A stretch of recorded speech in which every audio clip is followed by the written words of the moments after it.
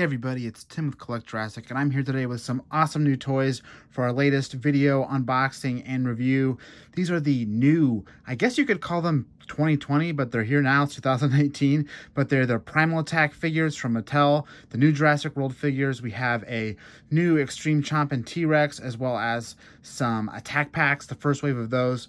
So very excited to finally get my hands on these, and of course open them up and show them to you all on camera. So without further ado, we're going to go ahead and get started and take a look at these things in box before we go ahead and open them up. So we'll go ahead and start with the Extreme Chompin T-Rex over here. Our first view of a figure in packaging that we got this year was this Rex. As far as the actual final figure, I have to thank my buddy Jurassic World or Movie Poster Guy for hooking me up with this. It's shipping on Amazon now too, so a lot of people should be able to get their hands on this one as well. I'll put that link in the video description for anyone looking to score this one. But yeah, I mean, this thing looks great already in the box. We're already seeing that new Primal Attack packaging with the new Jurassic World logo, these cool stripes it has going on, and the background too, which I'll get to a little bit more in the attack pack figures because it's a little more clear on display there. But yeah, the Rex itself is a repaint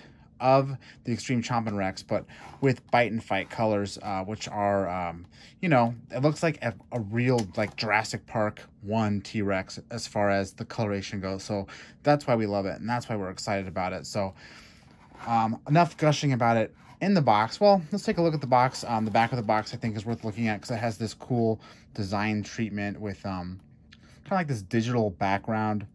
There's an outline of the island there too, but the T-Rex looks really cool on it. I actually kind of wish we could get this T-Rex figure because the paint job on him is a lot more darker and saturated with stripes, but still happy with what we got. But it's always funny how these renders on the back of the boxes always come out looking a little bit different. But let's go ahead and open her up and get her built with what limited assembly there is required. So cut those lines. I think there's probably going to be some ooh, it hurts to open this beautiful box, but it's got to be done, and hopefully I don't send everything falling down in the process. Looks like there's a tie here for the tail. I'll very carefully open up. Tail is still not free. I'm guessing these feet are kind of locked in the bottom. Yep. So we'll just twist that one. Sorry guys, as always, it can be kind of awkward to open these up on camera, but the attack pack should go a lot smoother, and it wouldn't be an unboxing video without some unboxing, right? So, looks like the figure itself is loose. We just gotta get this tail out of here. Looks like it's got a nice big, thick cardboard kind of like cable holding it in. Oh, almost got it. All right. There we go. And while we're at it, you can kind of see the background of the box full on display here. Man, I love that fence motif and with the grass and the sunset. We'll go ahead and look at that again while we look at the attack packs. But let's take a look at the figure. Put my knife away here. And a little bit of assembly required, like all Rexes. This peg is going to go in. Make sure I'm doing this right. And that's the tail. All right, cool. So there she is, the new Extreme Chompin T-Rex in all of its glory. The paint coloration on this, of course, as I said before, is the bite and fight. So you have that darker color on the back that extends to the neck and the head. It's not that uniform brown that we see on a lot of the Mattel Rexes that are reminiscent of Jurassic World or Fallen Kingdom. This one feels like a Jurassic Park 1 T-Rex. I just love the paint coloration. And what's great about the Extreme Chompin T-Rex figure is this articulation it has. If you don't have this Rex already, I'll walk you through it. We have legs with ball joint on them. So each leg kind of has a pretty nice range of motion forward and back, and sort of within the figure it rotates too. The feet have a little bit of like rotation on them, but I think that's just to fit it in the box. I wouldn't mess with that too much to keep the figure you know, from breaking. The tail that I just put on obviously has a ball joint on it that's all rotated, which is really cool. And the neck has two forms of articulation, which is at the base of the skull and then where the neck meets the body. So that allows you to do some really cool poses with this thing. And that's my favorite part of this figure, is that articulation. Oh, and of course the arms are on a swivel as well. And then we have that roaring action, which is the button on the back of the neck you press, and the Rex lets out its iconic roar with the tongue. You can kind of see the tongue is it's out, but it's not like totally out. Earlier versions of this figure, when it was the Fallen Kingdom version, had like this crazy rock and roll tongue, but this one does not have that. But yeah, you can see her. I mean, she's just a beauty. That paint coloration is what really shines here. And of course, all this articulation lets you do all kinds of cool stuff, cool poses. That's really what this particular mold for Mattel is. The particular mold being Extreme Chompin. We've seen it with the regular brown first release, and then we had a like a metallic nose version for Destructosaurs, and then we also had this Lost World Buck Rex green version that was really cool. But this is my favorite, easily out of the box. I can say that this is my favorite by far. I just love the paint coloration on this thing. I love the detail in the face still, but like, again, these colors are just perfect for it. You can see too, this Rex doesn't have any scars on its jaws either, so that just shows you that this is a you know, truly a Jurassic Park Rex and not necessarily the Fallen Kingdom Rex. So yeah, that's actually interesting that there's no scars on it. I just noticed that. I'd have to go pull down one of my other Extreme Chompin Rexes. I think they all don't have scars, I think, because they were originally a Legacy Collection mold. So it's supposed to be a different T-Rex. So yeah, love this thing. Super happy with it. It's a great addition. Even though it is a repaint, it's a much welcomed repaint because we just like this version of the paint on this figure so well. So awesome job, Mattel. Again, the definitive Jurassic T-Rex on display there. Very cool. Let's go ahead and take a look at these attack pack figures next. Now there's some new figures, all new figures. There's also some repaints, and there's also a straight up repack. So we'll get that one out of the way first because it is a repack, and it does let me kind of talk about the packaging a little bit too. So let's go ahead and grab Herrerasaurus. Hope I'm saying that right. Here's the figure in package, and as you can see, this figure is actually not new, and I'll get to that, but let's talk about the packaging first. This figure in particular isn't blocking a lot of what's going on in the background. I love this fence in the sunset. I said it before, I'll say it again. I just love the packaging this year on these figures. The jungle leaves, the grass, the sunset, it all looks awesome. And I think these attack pack figures really jump off the shelf when you see them because of it. So really job well done, Mattel. That's probably one of my favorite things about this figure, since it is not a new figure, is that that really cool background art. And then the back of the card for all these attack packs is the same. Again, with that kind of blue digital motif, as well as pictures of the 4 figures you can buy in this line. I gotta say, the Dracorex does not quite look like the version that is actually the figure that came out. But anyway, back to this figure. Again, I'm not gonna open this because I already have this figure, but I will show the figure. This came out with Dino Rivals, came out with the Callovosaurus wave, the Herrerasaurus. So it's just the same exact figure. It's not a new figure. There was a moment where I think a few people thought that maybe the paint coloration was done a different pattern, but I'm here to say that this is the exact same figure. But I do like this one. I mean, for an attack pack, it has neck articulation and it has jaw articulation. We have a ton of Herrerasaurus from Mattel at this point. We have a couple battle damage versions, a couple attack packs, so they're really spoiling us with them. Too much so that they're doing this repack, which I don't think was necessary. I would have liked another repack of a more sought after attack pack figure, or possibly a repaint of Herrerasaurus, I guess, if we had to have a Herrerasaurus. So yeah, repacked figure, nothing new. We'll go ahead and put this carded one aside, and I will stick the figure for what it's worth over there with the Rex, and we'll get to some of the truly new stuff that's part of this new attack pack wave, starting with Dracorex. So Dracorex here, this will be the 3rd version of this figure. Again, looks great in the packaging. But yeah, third version of Dracorex. We had a Dino Rivals version as well as like a story pack one that came with the 4x4. But this figure does have a new paint job on it, which is pretty exciting. People have been calling it the Mountain Dew Dracorex, which cracks me up. The Baja Blast Dracorex, pretty funny. It does have a very vibrant green to it, but let's go ahead and get it out and look at it. You'll already notice with all of these attack pack figures that the way they're different from Dino Rivals is that they do not have the collector cards as part of the package. It's just the toy. Oh, look at that. I love this card art. Oh my gosh. I wish I could take this plastic off without ripping this because this looks so cool. I'm going to try to do it on one of these if I can.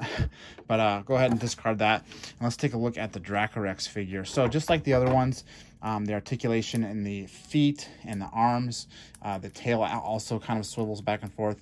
But this one actually has pretty nice head articulation in that the neck goes up and down and the head on the neck kind of has like a little bit of a ball joint. So you can do some really unique poses with this, but this is the third Dracorex figure.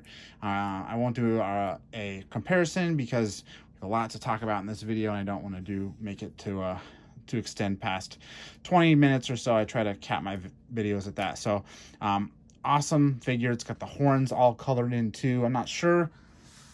Can't really see right now if the other ones have the same paint detail as far as the horns go, but all in all, I think it's a pretty nice update to this figure. I still think I like the original one the most, but this is nice too. I really like kind of the vibrancy of it, and it does look nice with the other ones. I think it's going to look good with those vibrant colors. So that is the Dracorex. Not a new figure, but a new paint scheme, so semi-new figure. Let's talk about these new figures. And before I do that, I'm going to need to remove some props behind these figures. I had some stuff back there so that everything was visible while I filmed. But we're going to go ahead and start with, I think we're going to start with Callovosaurus. And I really hope I'm saying that right for everybody at home. Callovosaurus, this is a herbivore. It looked like an iguanodon when it was first released without any description, but it's really cool. I love getting herbivores, and this one is definitely something a little different than the ceratopsians we've gotten and some of like the Gallimimus or something like that. That's you know, it's cool, but like this thing looks like it really has some heft to it, so I'm really excited about getting this one in the Jurassic line. So I'll shut up and I will open it. Callovosaurus, whoa, coming out. There it is. Very cool. I'm immediately impressed with this figure. I really like this. The paint coloration, it has like this colorful stripe that's going on in the tail that's really, really cool. The tail has articulation. It swings back and forth, which is kind of cool. Then it's got this really vibrant color on the back that is in the thighs a little bit. And then the neck articulates. The head does not articulate. It's just the neck. And then, of course, you have the arms and legs that rotate as well, and it looks like it's kind of meant to go up on all fours, but you can also probably give it a little bit more of like a bipedal stance, but I don't think it's going to stand very well. But yeah, I love this. It's a great new addition to our herbivores. Looks nice. It's going to be nice next to the Herrerasaurus and the Edmontosaurus when that comes out later this year. I'd never heard of this species before, so I don't know a ton about it, but it does look like an iguanodon as far as like the hands and stuff go. I'm sure all of you in the comments who are very knowledgeable about this sort of thing will weigh in on that. Oh, I noticed the beak has a little bit of color too, so yeah, very nice figure. We'll see. This might be my favorite one that we're opening for this video. I love how the tail rotates too. You kind of get a little bit more life in this figure when you just by moving the tail a little bit. So very nice. I like it. We'll go ahead and put him towards the front because he's new. So let's go ahead and open up Ornitholestes. Ornitholestes. I really think I'm saying that right. I think this is, I don't know, this is a carnivore. It's got sharp teeth. It must be. You know, this is an all new figure, so not a repaint or anything like that. We'll go ahead and open it up. Kind of reminds me of the Coleris at first blush, or maybe even the Mountanicus. But it looks like it's got a little bit more going on to it. Oh yeah, this is kind of feels bigger in the package. Once you get it out, it feels just the right size. So there is Ornitholestes. Very cool. So the head has a little bit like of a paint stripe on it with some adding some paint that's not anywhere else in the body, but the tail has got paint on it as well as the body and legs. It has a very much like a skinny sauropod design, like again like the Collarist or something, but looks like it's got a jaw that opens. Oh, yep, there you go. So it can yell, it can bite. The arms and legs are articulated like all of these figures. Anyway, I really like this. The neck has got a little bit of articulation too, so you can do some interesting poses there. I think I actually like the mouth closed better, which is kind of how I am about a lot of these figures. I do like the mouth closed, but he's pretty cool. Again, I don't know if he's a carnivore or herbivore or omnivore or somewhere in between, but I really like his eyes too. A little bit cartoony. I know we've talked here on Collect Jurassic and like the podcast a little bit about some of the cartooniness of these figures, and this one probably files under cartoony, whereas the Callovosaurus feels a little bit more paleo accurate to me anyway. I'm not really like you know, someone who stays up to date with new dinosaur designs, but to me the Ornitholestes is on the cartoony side. It's still a very cool new figure to have, and I really do like that they went all out with the paint job as far as getting the tail painted too. That's not something we see a lot, but it's there on the Callovosaurus too. So nice little playful looking dinosaur, if anything. Another new addition to our parks. So that about covers all of the figures that are out right now for Primal Attack. Again, this is the attack pack that came out, the attack pack wave that included these 4 figures, as well as this Extreme Chompin T-Rex, which is shipping from Amazon right now. These attack pack figures you can find in Target. You can also find them in Walgreens if you're checking. It's all luck of the draw right now, as they are brand new figures and they can be harder to find. But if you do hunt them, if you do manage to hunt them down, I would definitely recommend these 2 because they are new. Obviously, if you're a Draco Rex fan or you're just a completionist, you should definitely pick up the new one now. But unless you're crazy about packaging, there's really no reason to buy another Herrerasaurus figure because it is a straight repack. But very much happy with these 2 new sculpts, especially the Callovosaurus. I think it's one of my favorites. As far as the Rex goes, I know a lot of people are saying stuff like, oh, it's just the re-release, it's just a repaint, but this is a really cool paint job on this Rex. So for me personally, it's worth picking up, even though I already have like 4 or 5 Rexes at this point. I've been waiting for this one because of the articulation and because of that awesome paint job. So all in all, I think 2020/late 2019 is off to a great start for Mattel. I'm really excited about these new figures. A nice mix of repainted old as well as some all new sculpts. And I'm really excited to get my hands on the rest of the Primal Attack line, as there's some really cool stuff going forward. So stay tuned to Collect Jurassic. Thanks for tuning in. We'll be back with more Primal Attack reviews as the figures come out. But until then, I'm Tim, and thanks for watching.